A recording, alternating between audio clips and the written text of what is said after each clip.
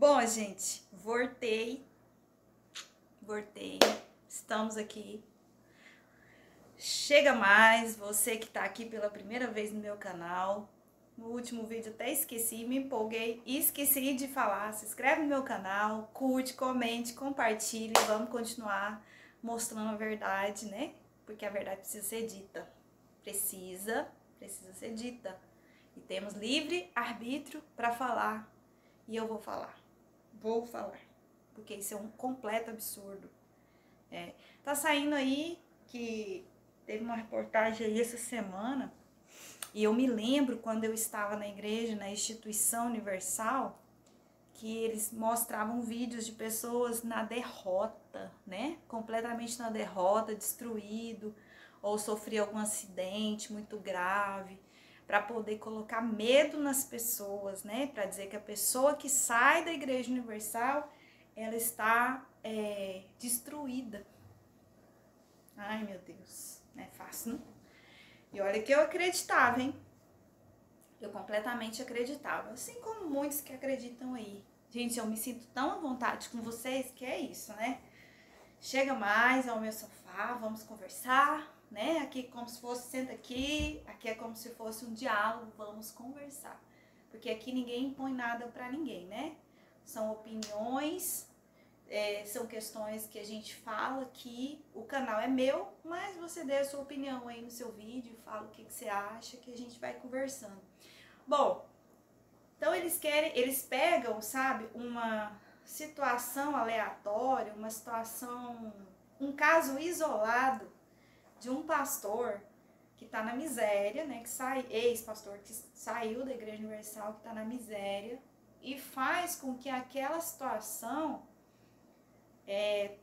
você que sair da Igreja Universal, você vai passar pela mesma situação que ele. E não é assim, sabe? Eu, como ex-obreira, a primeira vez que eu saí da IURD, eu tinha 17 anos. Realmente, eu fui pro mundo. A minha vida foi bem destruída, mas foi eu que plantei e eu fiquei meio que um pouco perturbada com as situações da igreja. Então, assim, eu fui pro mundão e eu quis fazer, porque eu era tão, sabe, eles me pressionavam tanto, eu me sentia tão assim, eu tinha que fazer, eu tinha que ser a obreira exemplar, a obreira que, né, que não podia errar, não podia. Então, o que eu fiz? Quando eu saí, eu fiquei meio perturbada. E sim, quando eu voltei completamente na amargura, naquela situação muito terrível. Gente, é um vento que tá, se você estiver escutando, é a porta, tá? Não é fantasma, tá? É porque tá ventando bastante. E eu vou até fechar a porta, eu vou pausar o vídeo. Vou fechar a porta e já volto. Voltei, fechei a porta, porque senão nós vamos achar que como o assunto é tenebroso, né? O assunto é tipo assim, eles fazem de tudo para poder colocar medo em você para não sair da IURD, então você ia acabar achando que tem um fantasma na minha casa, que eu sou ex-obreira. Sei lá, gente, é meio louco, mas é isso que acontece mesmo. Até eu me senti assim. Então, enfim, da primeira vez aconteceu isso. Eu plantei, eu colhi, né? Voltei arrasada, destruída e achando que ali era o melhor lugar para poder curar as minhas feridas, enfim. Quando a gente chega tão assim, nossa, agora eu vou me curar. E a gente acaba se curando, gente, porque é fé.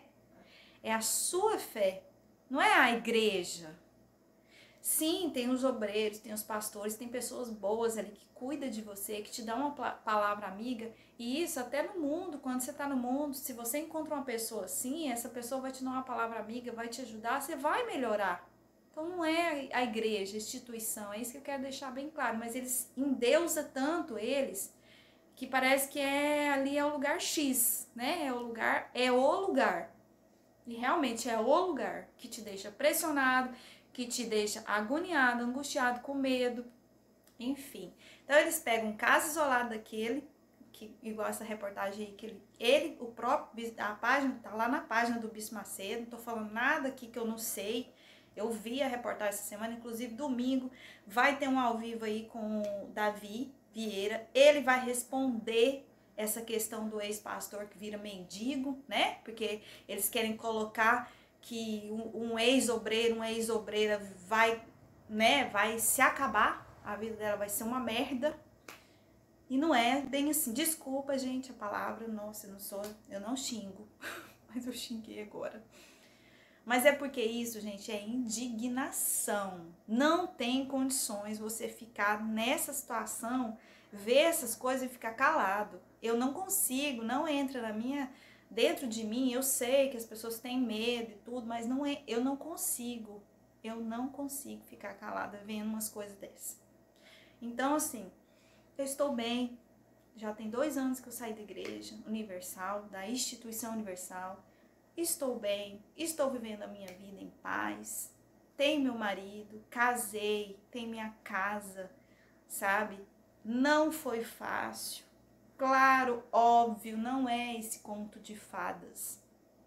Tenho vivido lutas, sim, porque enquanto estivermos na terra, teremos luta, né? Mas tá tudo bem, gente, comigo.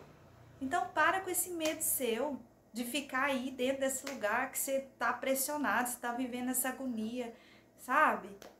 Então é isso, gente. É tudo mentira. Eles pegam um caso isolado e já fala que todo mundo que sair de lá vai virar esse mendigo, coitado, que tá lá na rua, todo arrasado e destruído, tá? É isso, gente. Não é assim. Não é bem assim. Tá bom? Um beijo, eu vou ficando por aqui. Assistam o vídeo aí ao vivo do Davi Vieira, porque vai ser de tirar o fôlego, hein? Eu vou assistir. E você, vai assistir? Comenta aqui no meu vídeo. Então tá, eu vou ficando por aqui. Um beijo, até o próximo vídeo. A gente se encontra aqui nesse mesmo canal.